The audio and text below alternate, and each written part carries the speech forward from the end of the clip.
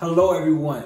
Welcome to BLT's Bible and Life Talks with Brian Corey. I'm so glad that you are with me on today. Listen, today I just want to talk to us from the thought, a yet praise, a yet praise. Look, people are going through a whole lot in this world right now. There are things happening in their personal lives. There's things that's happening in their finances. There's things that's happening in their family. There's things happening that's taking place within their health, on their jobs. There's so much that is going on right now during this time and during this season. And it's important that we maintain a yet praise. A yet praise is just simply, despite of everything that I may be experiencing that doesn't make me feel good, that doesn't look good, that is no good, I'm still going to praise God. And the Bible speaks of that in Habakkuk chapter 3, verses 17 through 19. And I'm going to read that passage of scripture. Habakkuk chapter 3, verses 17 through 19. We're going to read it out of the Message Bible. Here's what it says. Though the cherry trees don't blossom and the strawberries don't ripen, though the apples are warm eating and the wheat fields stunted, though the sheep pens are sheetless and the cattle barns empty, I'm singing joyful praise to God. I'm turning cartwheels of joy to my Savior God, counting on God's rule to prevail. I take heart and gain strength.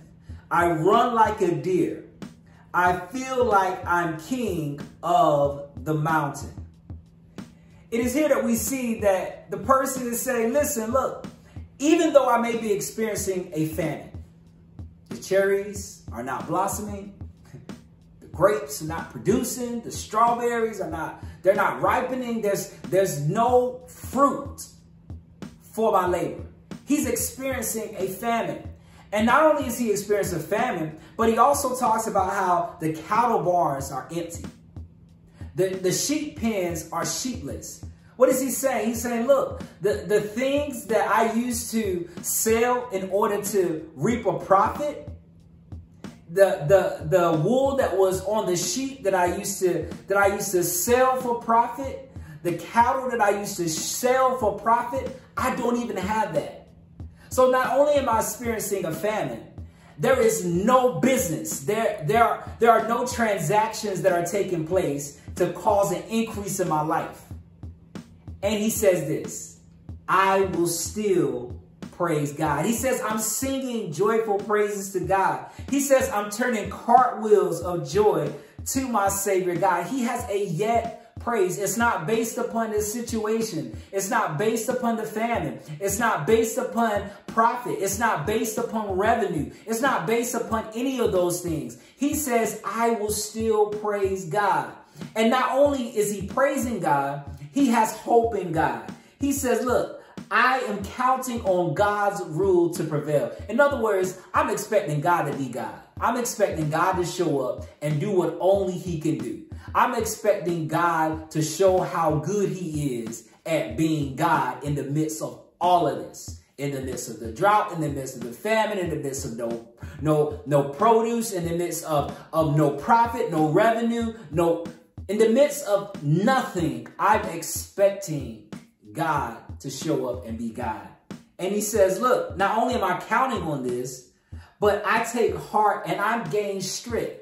I believe this thing so much that it's actually strengthening me. I'm not going based upon what I see, but I'm going to maintain my praise. And as I continue to praise God, I'm going to gain strength. That's the powerful thing about praise. I don't know if you've ever experienced it, but there's a moment where you begin to look at everything that's going on around you. But when you begin to praise God and take your eyes and your focus and your attention off of the situation, there's a peace that comes over you that you cannot explain.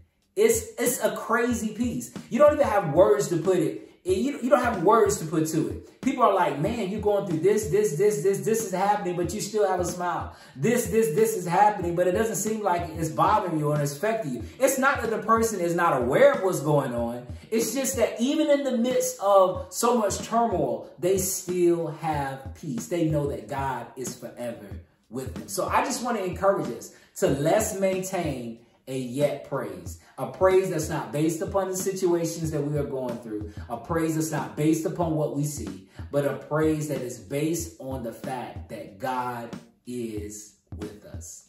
Let's pray.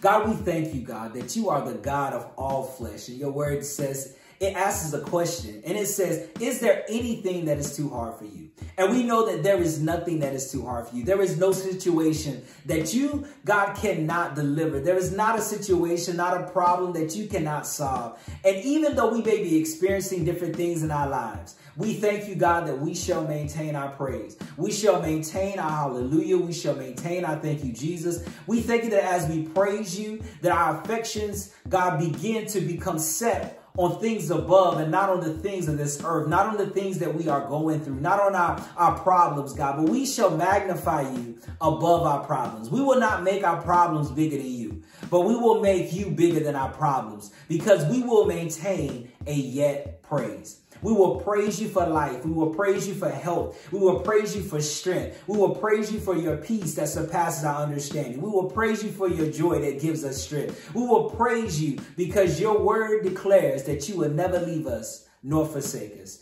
And as long as we have you by our side, we are winners. And we thank you for it in Jesus' name. Amen.